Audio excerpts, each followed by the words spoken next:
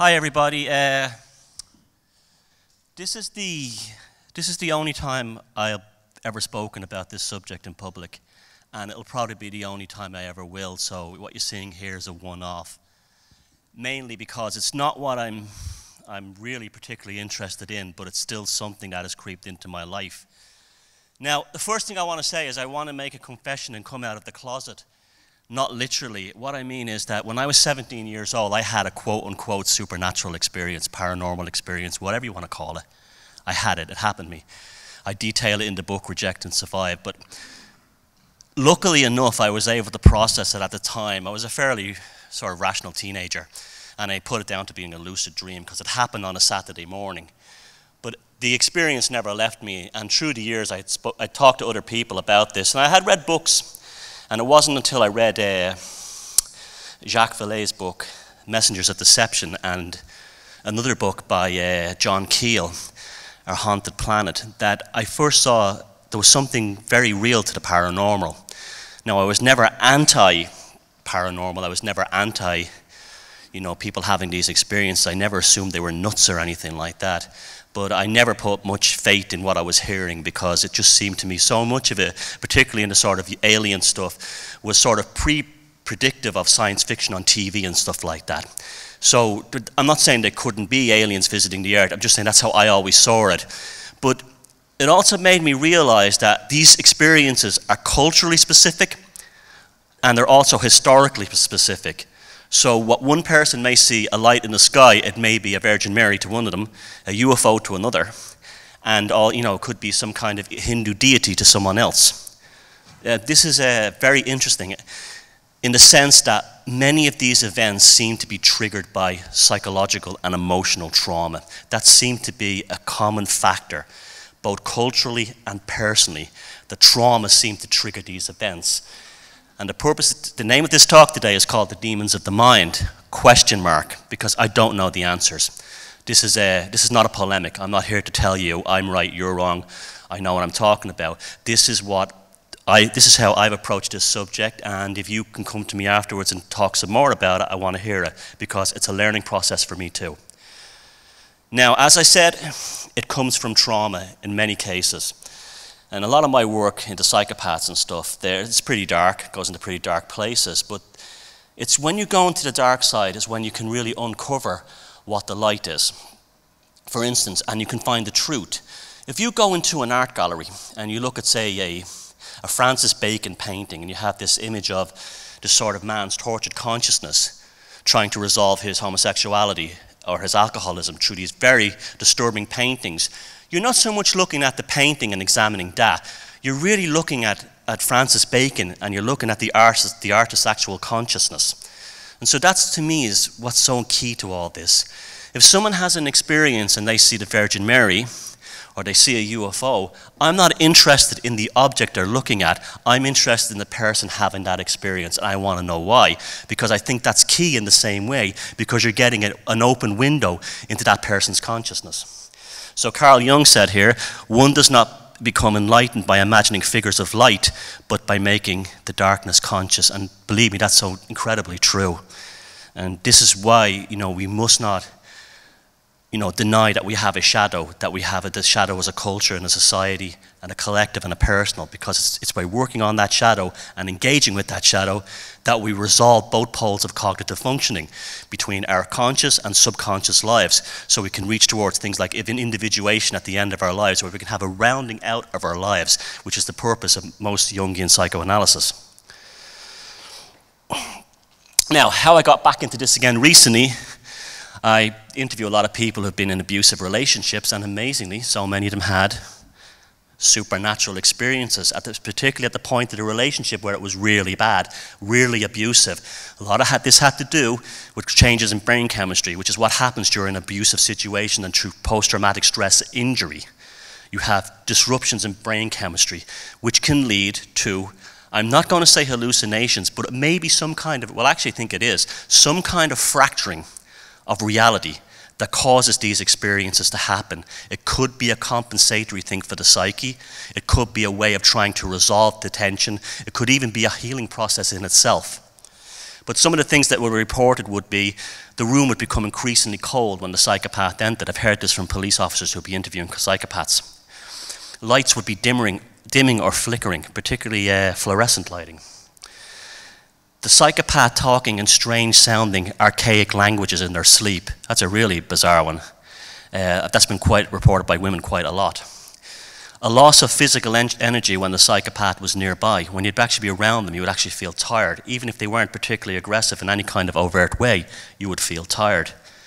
The psychopath's face changing to a bizarre, almost like a surrealist entity out of the blue, particularly when they were angry. And objects and moving by themselves, emotional trauma causing books to fly off wall. Now Jung called this catalytic exteriorization phenomena. This happened when he was having a row with Freud. Freud wanted to make a dogma of the sexual theory. Jung was moving towards a more sort of archetypal understanding through Eastern philosophy. The two concepts came to a head and a book flew off Jung's bookcase after Freud's bookcase after Jung felt an incredible, powerful energy force in his chest, and that's where the division in psychology and psychiatry happened at that point. It was really a supernatural experience which created this. And targets having a strange sense of reality following the experience. I first heard about this about 15 years ago. I was going around Europe. I was listening to the BBC World Service, and they had the history of British radio, whatever. And one was a documentary from the 1930s, a radio documentary, where they interviewed soldiers, doctors, and nurses who had treated British troops coming back from World War I who suffered from post-traumatic stress, what they called shell shock back then. And all they would have to hear in the hospital would be a loud bang, and the poor guy would run under the bed and hide and stay there and wait until a nurse or a doctor gave them the all clear. When they got the all clear, they came up. But what was most remarkable about this was these guys didn't have a flashback in the sense that they suddenly remembered it. They would describe it as that they literally went back to the trenches. Their arms would be wet. They could smell the cordite from the exploding shell. They were not remembering the experience. They were actually having the experience again. And that was very strange as well. And the doctors were very forthright about this, that these men were actually having this experience. And then a sensation of dying or an out-of-body kind of experience following D&D, which is devalue and discarding. A psychopath always uses a person up, robs them of all their energy, and then devalues them and discards them. And people would often talk about a sense of just be a sense that they were outside their body and otherworldliness. And these things were very commonly reported. And so this is what brought this subject back into my life again. So I came up with this it's a bit of a silly term, but it's the only one I could come up with in a modern sense, stress-related dynamic consciousness. The idea that consciousness can actually change reality through stressful situations. Now, when I say change reality, I mean they could actually manifest things, lights in the sky, and I'm going to give, and so on. And I'm going to give you some examples of this through history, which I think fit this model. The events are real and not real at the same time. Yes, these people are having a genuine experience. They're not kooks, they're not hallucinating. This is really happening to them in their lives. And it's real and not real at the same time. Because if it's some kind of trigger from their consciousness, then it is a sort of hallucination, but it's also almost like a rebuilding of reality. It's created by the mind as perhaps a coping mechanism or as a response to the target's intuition. It can be collectively experienced in terms of religious experiences. Apparently it can be photographed, filmed, or even audio recorded, but I would not trust anything from the modern age because with CGI you simply can't trust anything anymore. That's why films that were done in, say, 16mm in the past that have like strange phenomena on them are much more reliable than modern ones because they simply can't be digitized. I discount all footage that's from the modern age simply because you just can't trust anything with the CGI. There's an enormous body of evidence going back centuries. I was presenting some of that. And it's an insight into the awesome power of the human mind and our personal and collective ability to literally alter the fabric of reality, either consciously or unconsciously. And that's two parts of this presentation. Unconsciously seems to happen through trauma. Consciously, can we do it ourselves? But there still remains a spiritual battle of sorts. Now, yes, I do believe there's a spiritual identity to all human beings. What it is, I haven't a clue. I'm not that clever. But I do know there's another aspect to our existence. It's probably rooted in It's probably rooted in some aspect of our consciousness. In fact, I'd nearly say it is. And it's either intention or mind control. Your intention or someone else's mind control can determine the experience for you. Now, everybody's seen this image, the Flammarion woodcut, very beautiful piece of art from the Middle Ages. And there's a man he's looking through the fabric of reality, and he's staring up into a sort of an alternate universe. He's carrying a cane to represent the fact that he's traveled a long way to get there.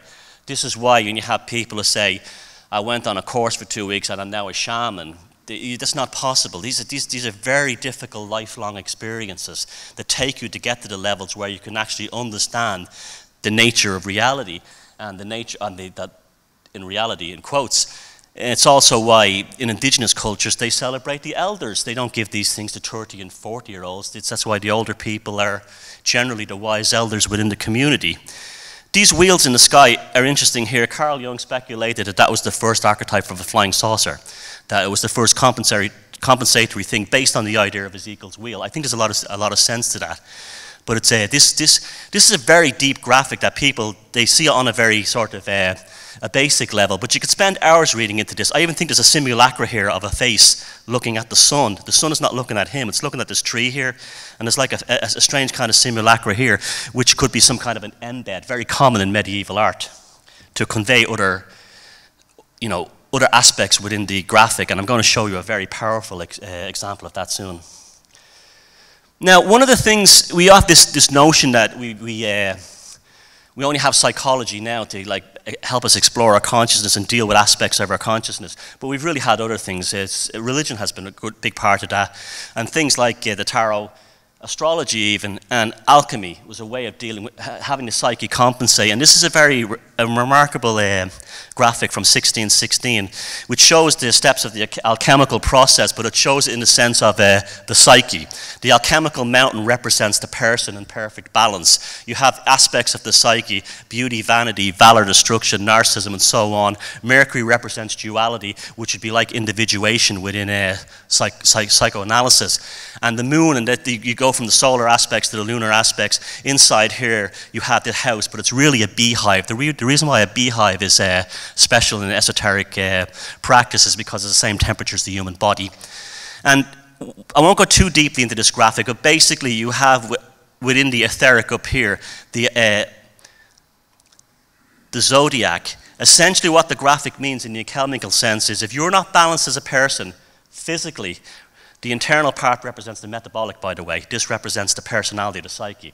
If the mountain structure does not hold, this collapses and the demons of the mind, whatever they are, fall in, and that becomes things like addictions and also what we would call paranormal experiences. Now, what's interesting about this graphic is these two lads down here.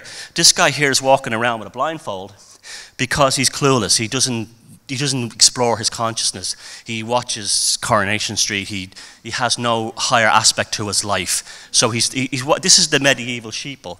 And this guy here is a guy who's chasing a hare into a hole in the mountain. And he's aware that there's something more to his reality and his experience as a human being.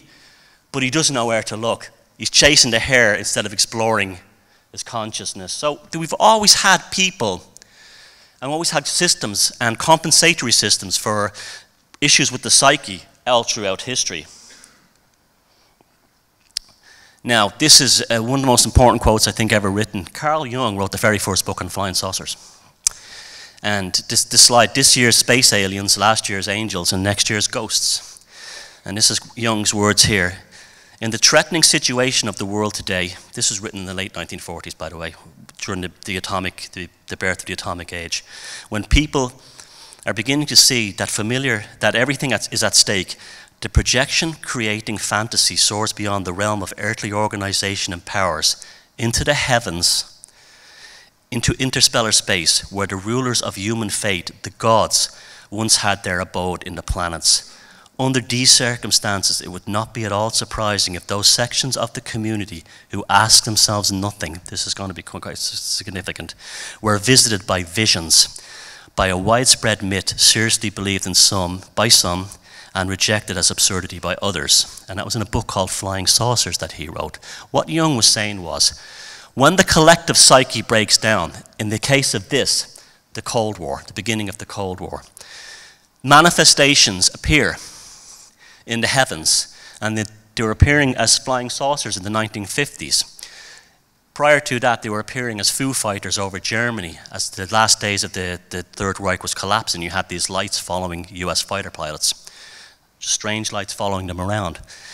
It's a projection of the tortured consciousness of the society, manifesting as a vision in the heavens. Now, I'm not saying this explains all paranormal, but I'm just saying this is a really good one. This, to me, makes a lot of sense. And I think Jung nailed it then. I think he really did. And this is a very important thing when we're exploring these things. You see, we need to be skeptical about everything, including what we're told is paranormal. We can't say it's definitely an alien from space, or it's definitely a demon or something like that. It could be something so unbelievably complex we may even not know what it is. And that's why when dogma comes in, where people start assigning terms and names to things, that becomes very dangerous. Because then you're no longer an open-minded skeptic, or you're even having a metaphysical exploration. You're buying into a dogma. You're becoming religious. A tulpa, very interesting, Sanskrit word, means to create. It basically what it is, I won't read it out here, but in states of crisis, or a state of panic among a peasant society, a thought form in terms of a wild animal or a creature can be actually created by the neuroses of the community. They would start, like for instance, there was a thing in the 1970s of white vans traveling around the United States abducting children. The model of white van, it kind of became an urban legend, and these white vans were being seen and photographed all over the place, yet they didn't actually exist. They were just part of this kind of tulpa experience. It also happens when strangers are traveling through mysterious countryside. They're so frightened by the strangeness of the place that they actually imagine they see things, strange animals or strange voices. And the tulpa is one that a Buddhist monk could actually create. They could sit down and they could say they wanted to create a monster or something. If they kept meditated for months and months and months and months, well, it could actually happen, technically. And it's very similar to the idea of what Jung was saying. Signs in the sky. I mean, I don't know how many UFO books have this picture in it, of these orbs in the sky, or these documentaries on the Discovery Channel, and they're UFOs, they're alien spacecraft. Well, I looked into this graphic, and it's actually done in Switzerland, at a time when there was tremendous crisis in Europe. There was a fear of an Islamic invasion, the Ottomans in the southeast, the Moors coming in from the south, and the Huns coming across the Danube. So they would have been right in Central Europe. They would have been freaking out at the idea of like their whole society collapsing under this sort of Islamic invasion. And again, we get lights in the sky. And this is a constant motif all through history. We get lights in the sky, whenever there's a crisis or anything like this.